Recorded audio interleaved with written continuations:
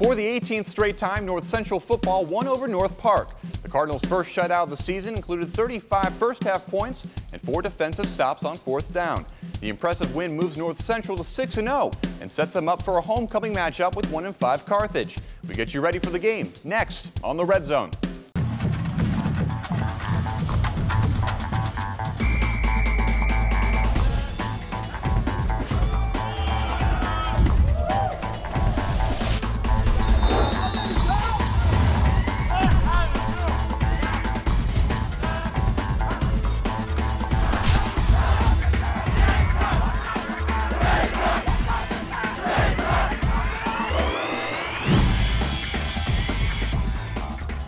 Welcome inside the Red Zone. I'm Justin Zipser. NCC head coach John Thorne joins us to open the show as he does each and every week. John, thanks for joining us. All right, good to be here.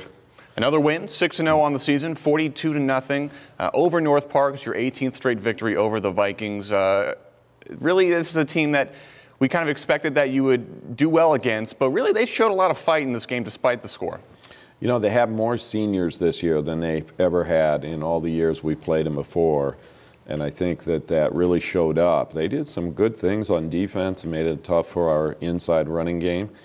And offensively, they got a little bit of running yards a few times, and we thought their quarterback was going to have some great passing yardage, but he didn't have his best day, and so we were able to really shut him down to like 130 yards when he came in, averaging 300 a game against other conference teams. So it was totally different North Park atmosphere than in the past in some ways. You know, the head coach is a friend of mine, and I was so happy that he won that first game. And 89 losses in a row is way too many. Surely it is. The defense looked good, the offense looked good, and it was a credit to both of those units for really the 42-0 win. And before we get anywhere else with Coach Thorne, let's go to the highlight and see exactly how North Central won the game. North Central and Chicago for a chance at its 18th straight victory over North Park. But the Vikings with some hope this year with new QB T.D. Conway, his dad Mike, the new MPU head coach. The Cardinals start strong as usual. First down throws to Chad O'Kane and A.J. Thomas set up this run from the 35-yard line. Matt Randolph does the rest. Gets his jersey dirty for good measure. 7-0 after a few minutes. Moments later, North Central's offense strikes again quickly. Spencer Stanek with all day in the pocket to find Peter Sorensen. The wideout takes it the extra 10 or so yards into the end zone for his 4th TD catch of the year, 14-0. Solid Cardinals defense to end the first. NPU first down for Magwood. Adam Sadarski and Shane Durking, among others, taking him down. 3rd and long, John Ficosi with the sack. Cardinals take the punt, and Oshayne Brown goes to work. A simple off-tackle run turns into a not-so-simple stop for the Vikings defense. Brown all the way from 41 yards out, 21-zip.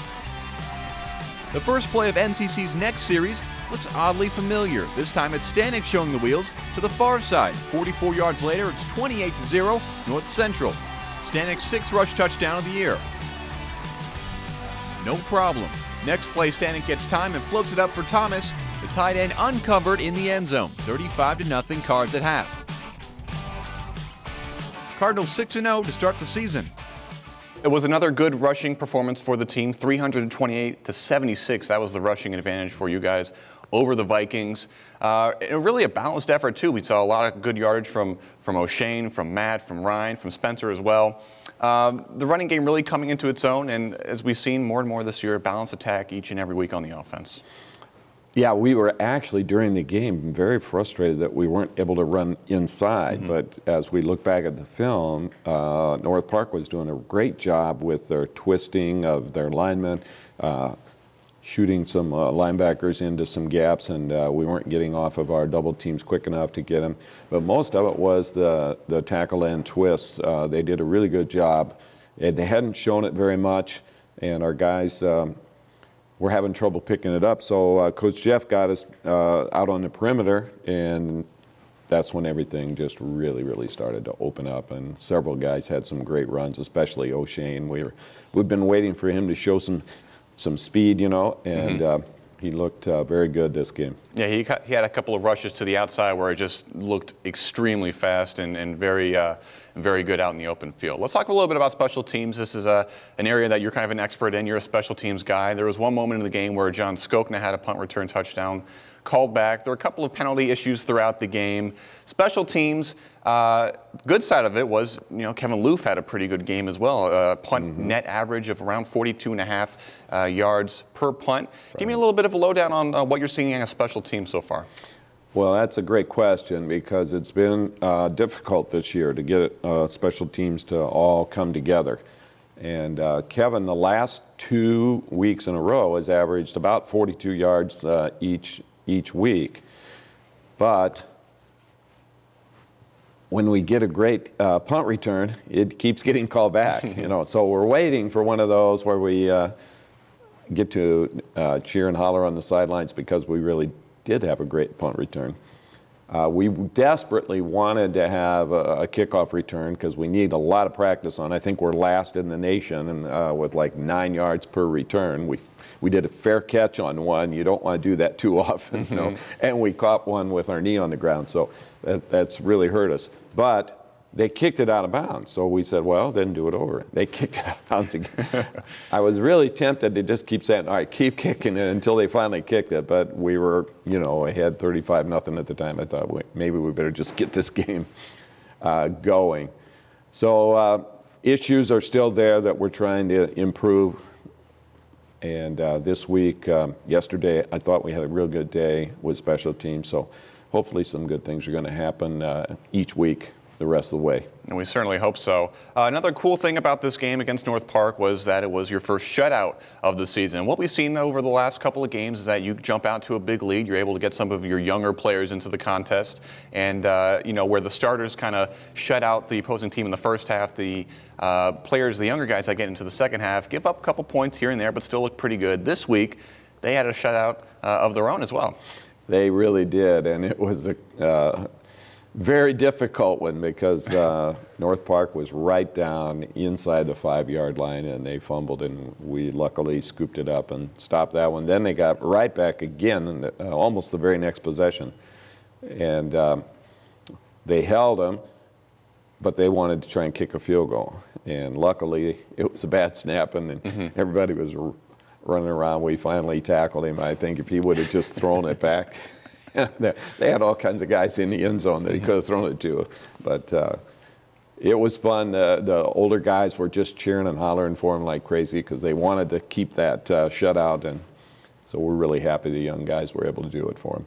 Cool. Well, when we return on the Red Zone, we'll continue to chat with head coach John Thorne next here after the break.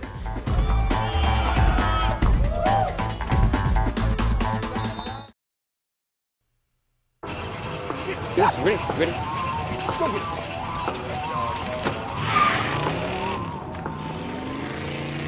Oh, come on, Randy. Animal shelter, here I come. And no, I'm not crazy or emotionally damaged. That's a stereotype. I just belong to a total loser. I'm a good dog. So if you want a pet, adopt. And if you see Randy, tell him he dropped his wallet.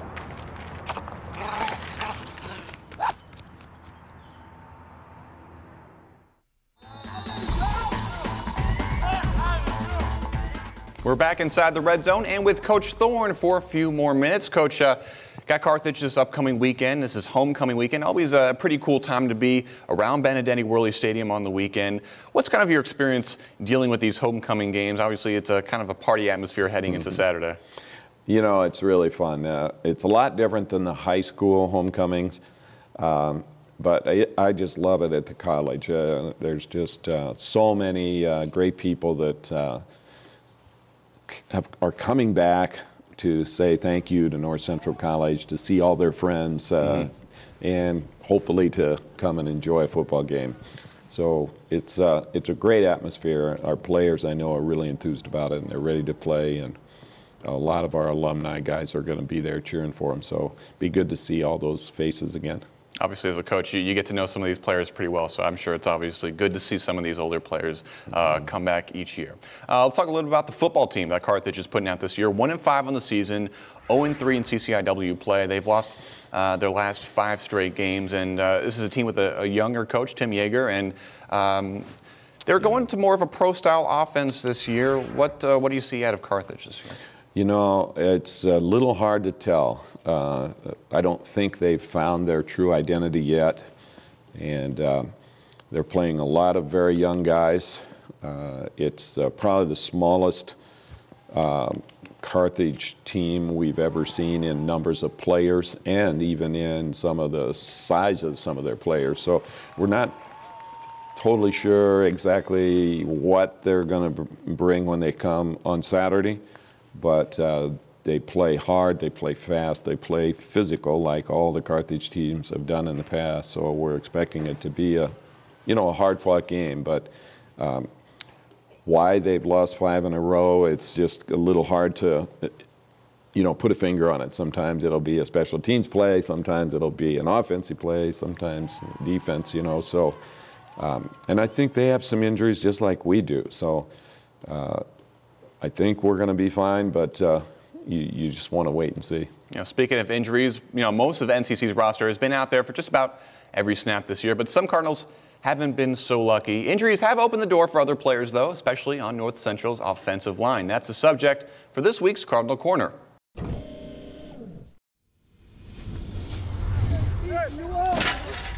The North Central offensive line has been a revolving door of players through the first 6 games of the season. Game 1 at the University of Wisconsin Lacrosse, NCC started tackles Greg Whalen and Jace Werkheiser, with guards Alex Mann and Brian Wilson, along with center John Canova. This past weekend in Game 6, only Whalen remained as a starter. Werkheiser is just getting off an ankle injury. Really, it's a senior-driven group. Jace and Greg have done a great job for me, kind of policing the things going on. As a young coach, that's awesome. With the injuries, assistant coach Chris Kirkpatrick, along with his 2 seniors Whalen and Werkheiser, have brought along the next guys on the depth chart: Pat Bolger, Chris James, Mark Delorier, John Hosey, and Eric Naparick. Actually, a funny thing about injuries, last year I broke my foot halfway through the season, and coming back this year I hit the off-season hard, real hard actually. And this camp was one of my best camps, and I was pretty proud of the way I worked. Kirkpatrick says he treats all Americans like Werkheiser and backups all the same, which builds up confidence of everyone. Sometimes it's hard to stay confident throughout a whole game. You're going to have mess-ups and stuff, but when you got guys behind you and helping you, it's pretty easy. Also complicating matters, the younger players are playing out of position. Delorier started at guard and now is getting play at center. Hosey and Naparick, usually tackles, are now guards. Most people wouldn't understand, but those are extremely big jumps for some people to make, and they've done it no problem. So I see no reason why the next couple years can't have a great O-line as well, because we're just going to reload with these guys that have been getting reps. So obviously you've had to deal with injuries throughout the season, but as we just saw in the story, that you really had guys step up, and we've talked about this before during the year, that you get to plug in some of these younger guys in a starting type role and give them experience for future seasons. Right, and especially at offensive line, so many programs, they have 5 offensive linemen, and they want those 5 to play every down, every game, the whole time. And I've always thought it would be great for them to be able to rotate during a game just like you do with defensive linemen. So this year, we've had 10 different players, different offensive linemen, to where they were a starter. Mm-hmm. So that's pretty unusual. We thought we had good depth, and evidently we do, because really Greg Whalen is the only starter who's played every game. And most teams that are having a good season, almost all 5 of the starters on offensive line have played every single game. Coach Kirkpatrick did a fabulous job of just getting them to see it, understand it, believe in it, and after enough donuts, they were ready to try it.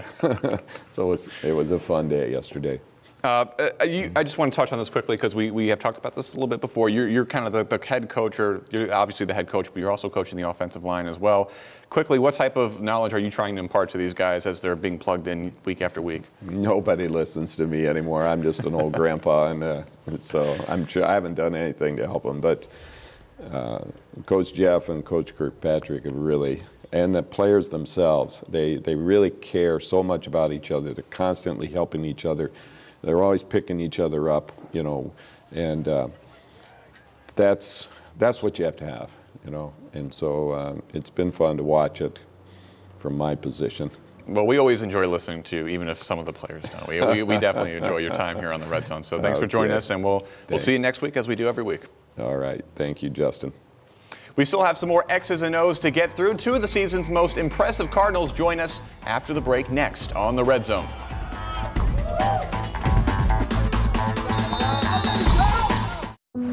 Hi, my name's CJ. A few years ago, my father became seriously ill. I did what I could do before he passed, but it took its toll. I lost my job, my house. I'm getting back on my feet, but I don't know when there'll be food on the table. How'd I do, CJ? We could be twins. Well, cousins, maybe. Play a role in ending hunger. Visit feedingamerica.org/hunger and find your local food bank.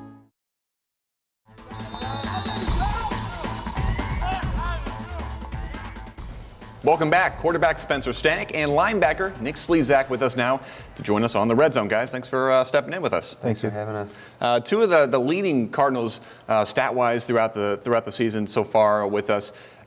You being the quarterback, you being one of the main linebackers. Nick, I think you have a very interesting story. It's kind of been told before, but third position in 3 years. You started as a wide receiver, went to safety, now linebacker. When defensive coordinator Mike Murray saw the type of speed and athleticism that you have, moved you to linebacker. Why has it been such a good fit for you this year? Well, I played in high school, so, you know, linebacker's just been a spot where I've always been comfortable at. I like being in the middle of everything on every play.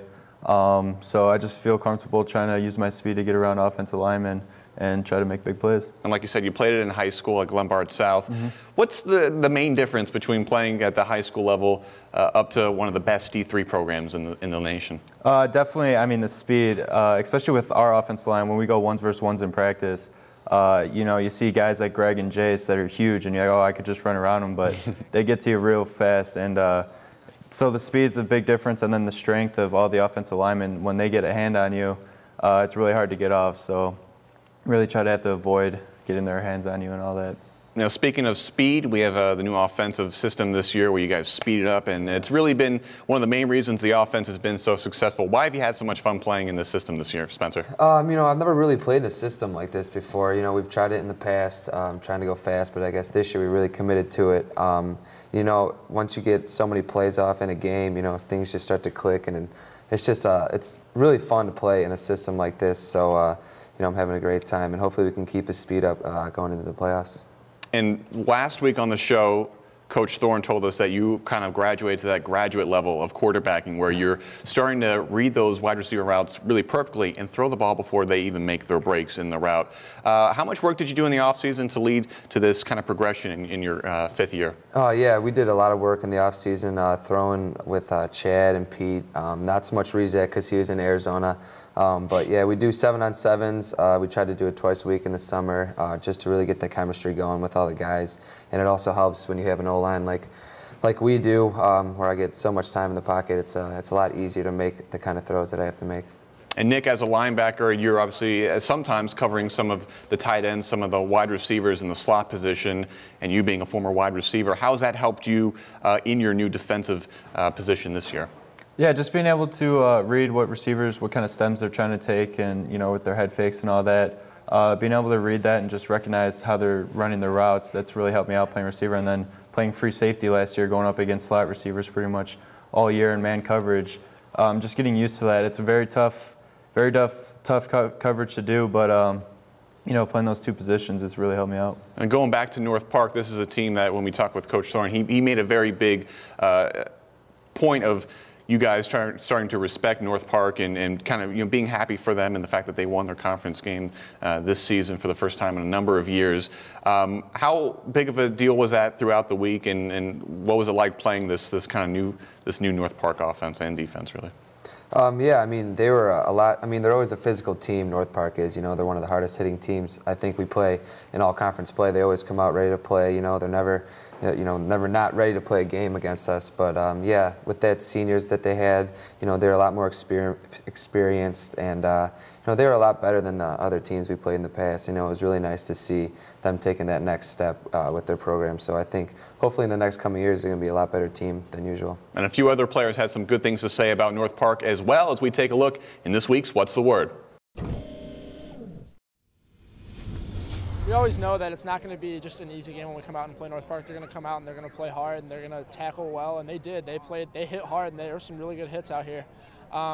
So we know that we can't take them for granted every week. So we just expected to come out and do our best, and when we came out, we know that we're going to take care of them if we play our best. So they always play tough, though, so they did really well. He's a very good quarterback, and he has a brother on the offense as well, actually, and we saw them out in the field 3 hours before the game, and they were warming up, getting ready to go. So they're going to be some serious players in the conference in the next couple of years, and I really look forward to seeing those guys play. Well, what we learned today is, we had a lot of mistakes, and there's a lot of things that we're going to be able to correct on film, and a lot of the guys who did get to play in the second half today they're going to get some things that they'll be able to correct too, which will be very good for the team moving forward into the later weeks in the season. Other than that, they're a better team than what the score shows, and it's good to come out here and compete and play a team in the conference. And we have homecoming next week, so that should be a lot of fun. So Nick, a shutout this week for the first time this season, and as we talked about with Coach Thorne, the younger guys got in and kind of upheld that shutout mentality. What have you kind of told some of the younger players when they get a chance to play in the second half of these games that are a little bit wider margin score-wise? What do you tell them when they get in? What are you trying to let them experience? Well, it's just important that they understand that throughout the playoffs and stuff, we're going to need these guys to step up, because guys will get beat up and tired and all that, so they're going to have to step in and fill in our roles. So I just tell them, pretend like it's a playoff game, and it's good to send a message out to the rest of the conference and the rest of the nation that our backups can play just as well as our starters. So an offense that just doesn't have to worry about our starters, but they have our backups to worry about as well. So it's awesome to let those guys get in and get a chance to play, because a lot of them are just great players, and it's fun to watch them have fun and succeed especially. So it's a lot of fun.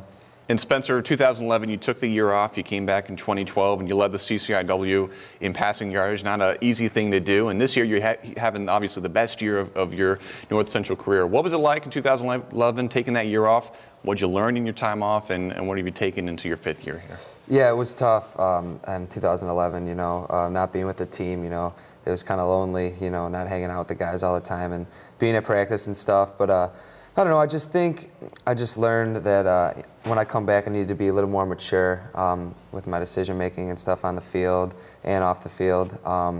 And it just felt great to get back with the guys last year, and we really bonded like in 2010 before I left. But yeah, especially this year too. We're such a close-knit group of guys. It's really cool to be with all these seniors and be included in this group of seniors, just because we're all great friends. And I think that's why we're having such a special season, and we hope it continues.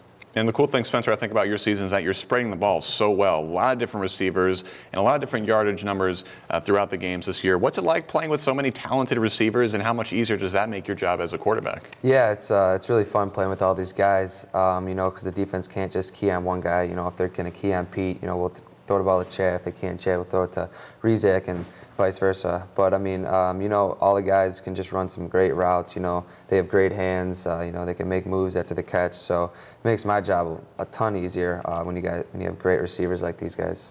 And 56 tackles leads the CCIW. You're having a great season, Nick, and you're leading the CCIW in yards per game as a quarterback. Excellent season so far, and we wish you guys the best of luck throughout the rest. Thank you.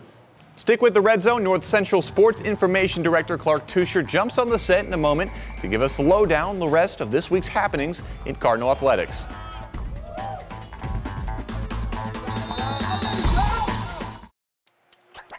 Today is Saturday. 60 60 minutes of physical activity a day and eating well can help get your child healthy. Get ideas. Get involved. Get going at letsmove.gov. That's letsmove.gov.